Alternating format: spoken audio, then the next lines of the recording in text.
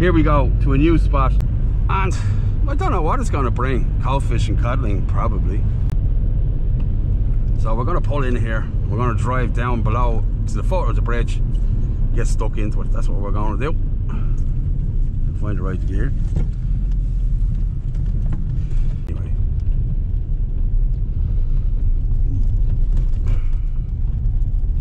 Oh, and the snow is stopping too. Nice, just when I get here. Slight breeze. Right, so honestly I don't know. I know there's 20 meters out in front of me and there's a little reef, but that's about it.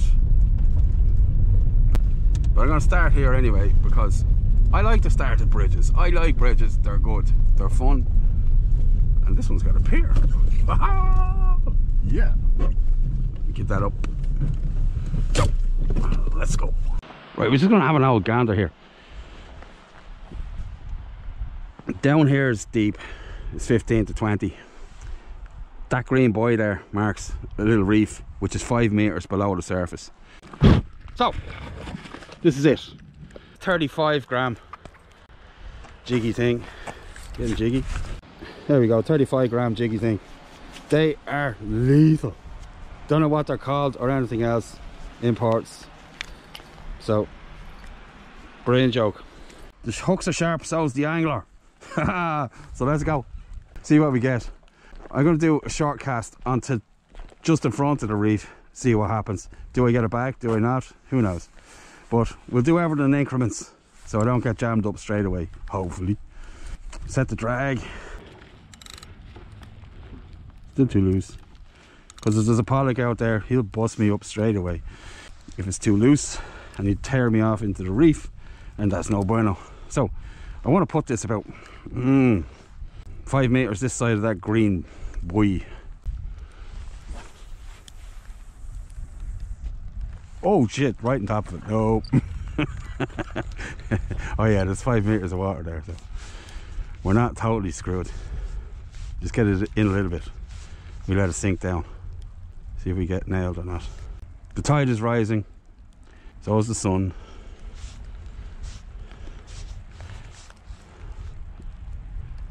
Why haven't I been nailed yet? There's something wrong with Norway. Norway's broken. Oh, oh. Yeah, freaky. We'll try off over here. Oh, look at that down there. Beautiful. Who knows what lives in here? So I'm going to cast it down this way. The water's heading out of the fjord for some reason. For some bizarre reason, even though the tide's coming in, I think. Well, it should be coming in according to the tide schedule. But for some reason the water seems to be heading that way. On this side anyway. It's crazy with the fjords. There's just a current and it's running this way. So we're going to put the lure down this way and hopefully we'll pick up a fish.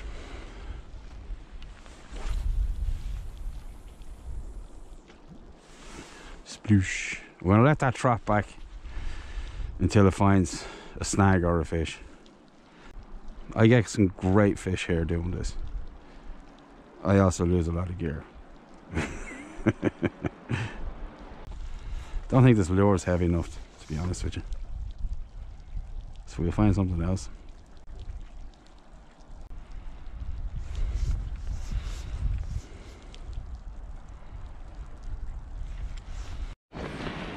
I got something. I think it's just a small collie, but it's a fish. And it came the way I thought it might. What we got? Little codling. Hook's a little bit large for him there. Little coddy. You get some sploosh action. Woo! Sploosh! Bye, Mr. Coddy. Excellent. We'll try up here. I feel it's better up here. Although I did get a fish there. I mean, if I was a fish in these waters and he was caught in mid-water, I would not be doing that. I'd be hiding under some kelp someplace if I was his size. Knowing what I know about the place.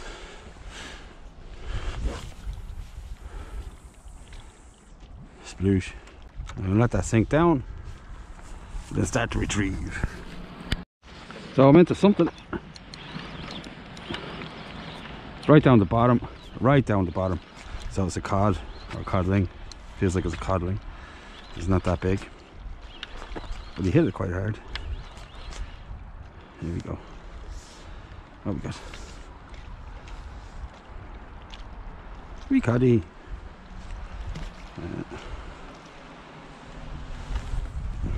Wee coddy. Oh, he's a beautiful one. Nice little red cod.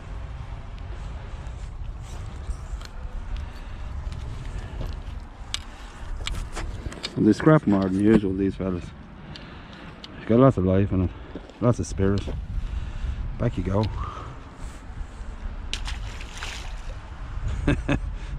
Split second, he was gone. I could just feel in his body he was just like full of vigor. Great fish. So, see if there's a big one down there. Right down the bottom there.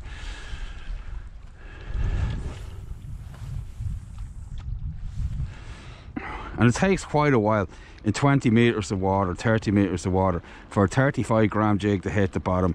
It takes quite a while, like maybe 30-40 seconds or something like that. So you got all the time in the world. Oh, that's well down. I'm straight into a rock. But it's most likely seaweed. So. Ah!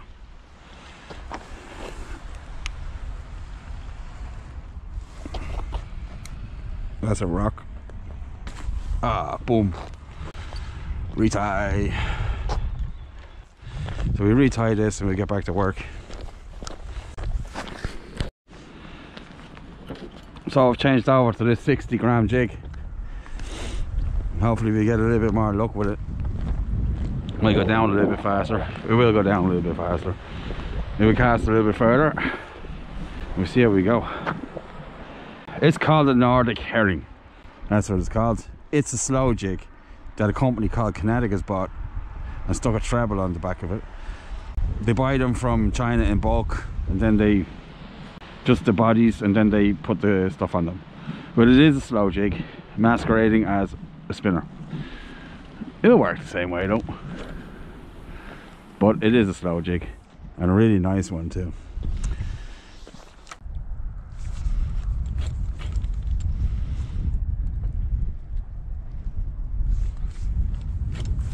I've never known this not to work except when there's no fish around. It always provokes a bite if they're there.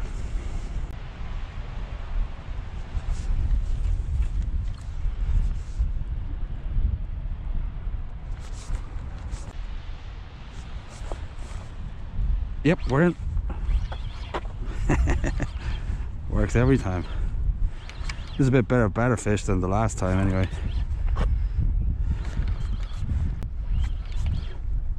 It's a cod. He might be actually okay. He's silver. But the cod are actually quite shiny when they're in the water. Kind of weird. So is their white bellies. He's only a little lad. Got a lot of soul. Got a lot of soul. Come here, mate.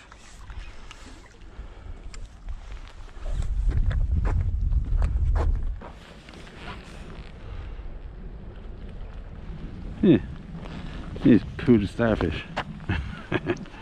There you go. Look at me coddy. Woo! Lush.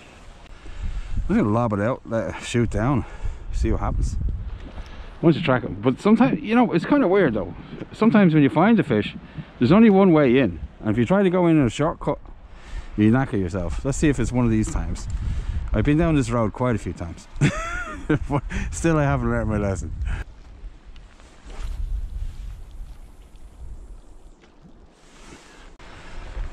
So, we're right in the zone now. So,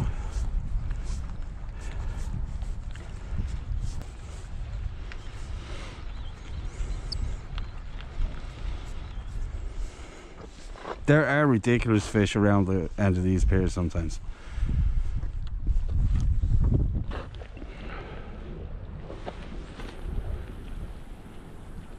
Right.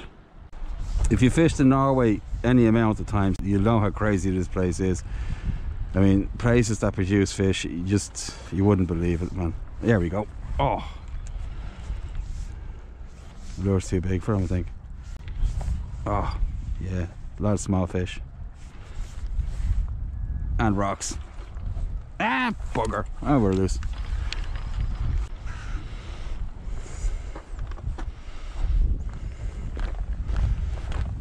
We'll go over here, see if we can find something different.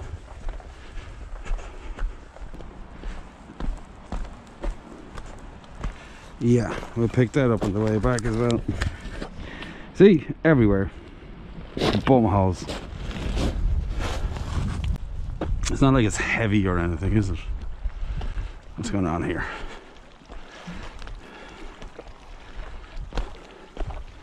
Ooh, you wouldn't want to fall onto them anyway. A bit spiky. You stand up here. If we go down there, I won't have any room to cast. Oh, we will there though. We stay up here. Gives me a better elevation to work the jig anyway.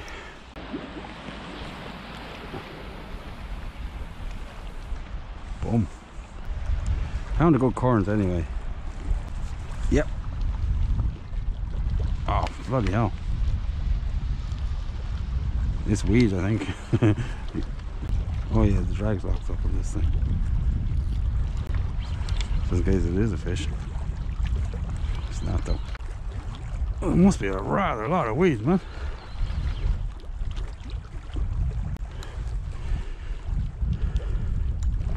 It's the leader anyway. The kelp monster. He's a beast. And a sea urchin. Where you go now? Get off there. I don't want any sea urchins. See, the problem is, if I bring up the sea urchin and he's down there and the seaweed comes off, I'll have to climb down and get him because I feel sorry for him. So get off. There you go. There you go. Didn't have to climb down and feel sorry for him. Stupid bloody sea urchins. I'll throw one out over here. Sploosh. And the wind's starting to pick up. At least I got the fishes for a little bit anyway. I'm gonna go back up to the pier because there's nothing here. So I forgot to go and get them on out that the pigs threw on the ground. But we'll get it now. And then we'll be on to another spot. Because this one is a little bit thirsty for the jigs. There's not that many fish. If there was big fish here, I'd rather have all my jigs, to be honest with you, but it's not really producing. The amount of seagulls and crap I find caught up in this stuff, dead, still alive, everything else, give it up, give it up. Everybody watches YouTube fishing. If you fish and you watch YouTube fishing, you see people picking this crap up all the time, stop throwing it around. Don't be a bumhole, all right? And so off we go. I don't know what it is with people. I just leave them rubbish and the worst of all, fishing line and crap around the place. So we're going to recce a new pier today. That's what we're going to do.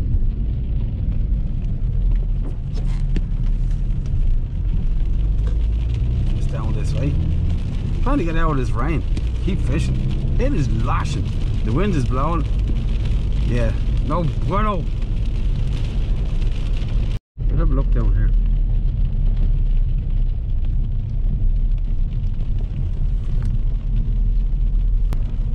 Keep away from the rain. Can we go and get in here? Just we go to the end though. That's the big question. I think we can. Arrive it. Really? Oh, you got a big butt too. Cheers.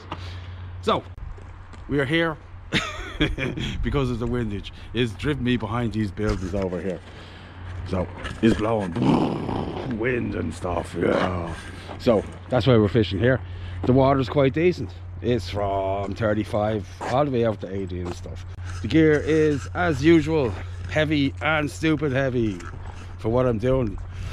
We got 5,000 size reel. We got 50 to 120 gram rod. We got 50 pound main line, 20 pound bottom shot, 100 pound leader, 164 pound rubbing leader, and 100 gram lure. Boom.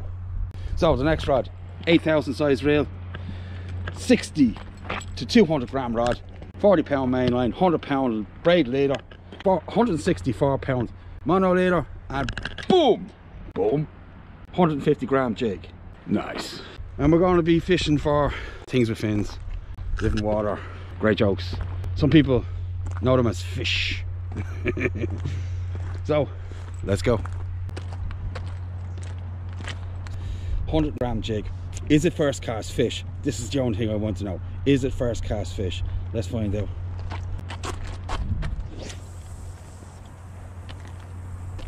Whoa. And caught. Yeah, there's a really good really good current here. It's raining now, but it's falling pretty straight, so I'm okay with just the jacket for now. So right, collie, that's what we need. Collie or big double figure cod would also be pretty bloody brilliant.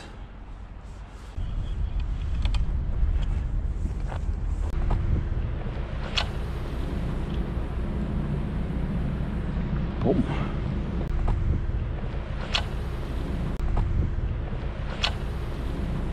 It's not high water yet.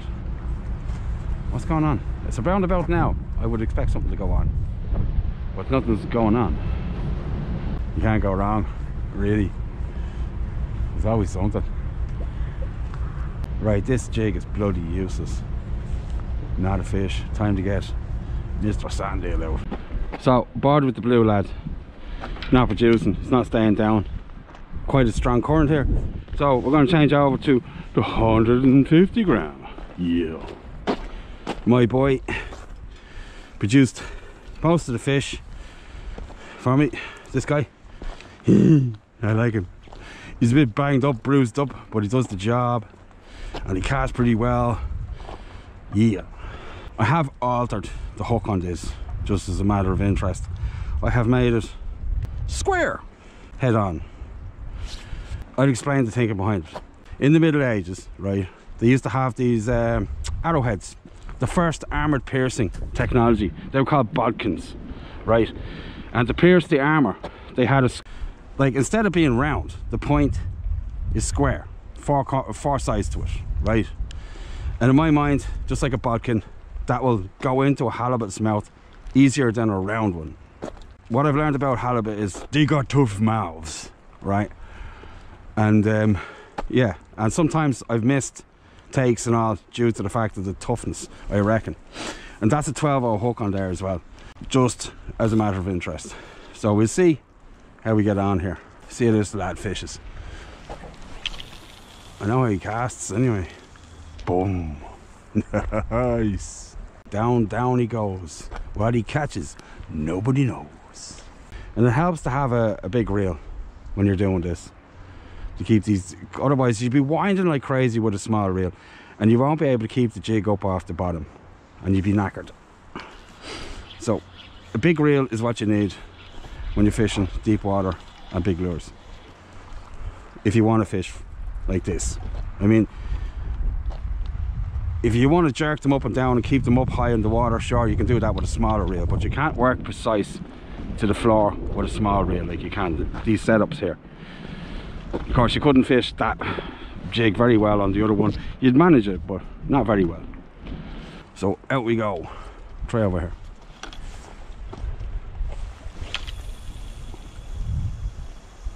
Boom.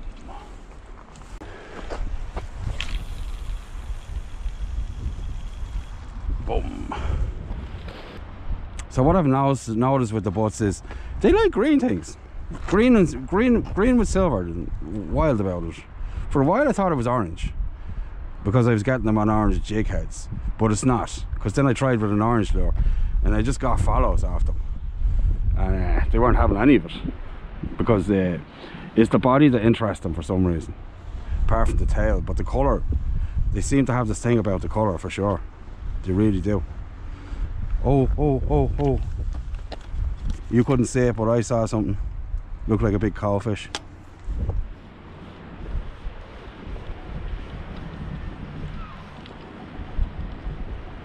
Nah, we'll try one more time. Maybe he went further down. Stupid joke.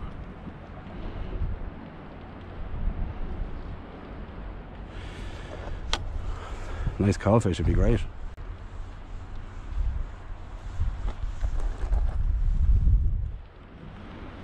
Come on! Nah.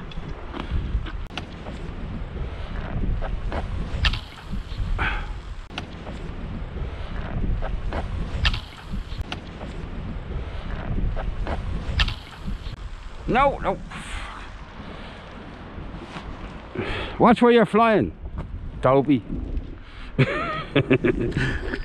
Sooner or later, I'm going to get a mid-air collision with this jig and the seagull. I can feel it.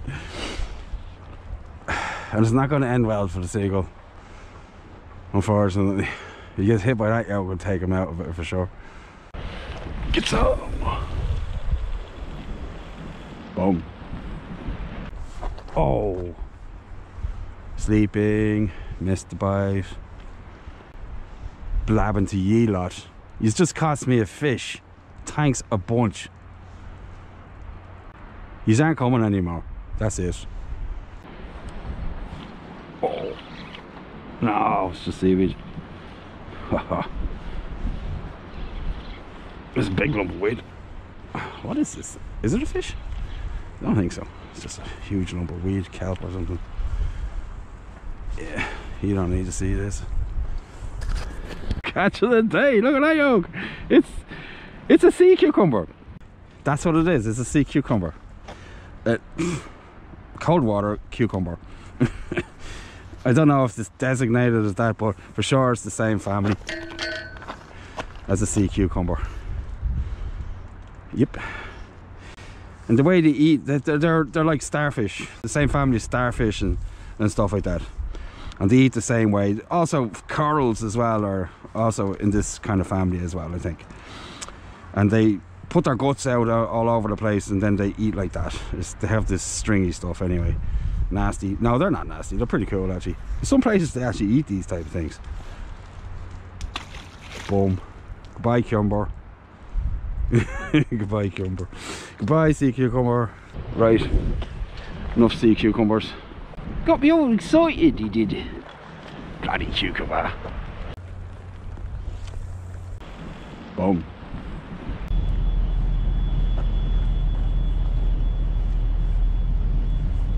Oh yeah, we're in. Wow. Oh, wonder what it is.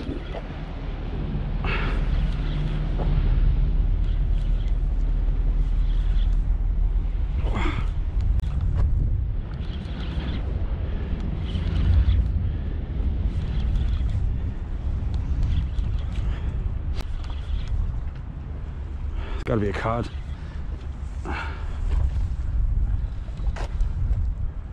Stop fighting now anyway. Definitely a cod. Billy always gets it wrong. Of course I do. Let's see what it is. Just wind them slowly there. What we got? Is it a pollock? What is it? It's a ling! It's a ling on a jig. Oh my god, from the shore.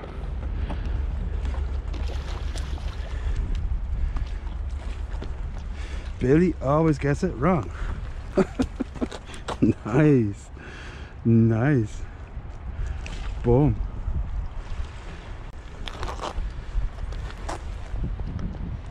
So, pretty decent ling from the shore. Boom. You're coming with me, Mr. Ling. There you go. Jig still survives. Boom, nice. Right. So, first time for everything. That was my first ever ling on the jig. Full stop, short boat, otherwise it doesn't matter. First time ever. Fantastic. So, firsts. So there is fish here. Enthused. Let's go.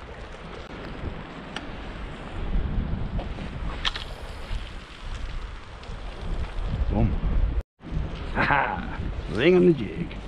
Nice. Of course they catch them off wrecks and everything else all the time on jigs, so why the hell not?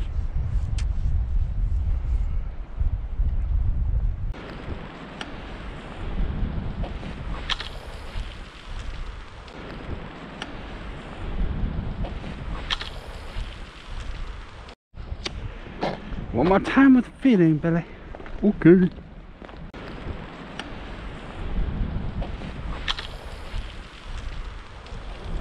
Boom. So we're done here. De mucho frio. So just before we head off, we'll weigh the old ling thing. 0. Think.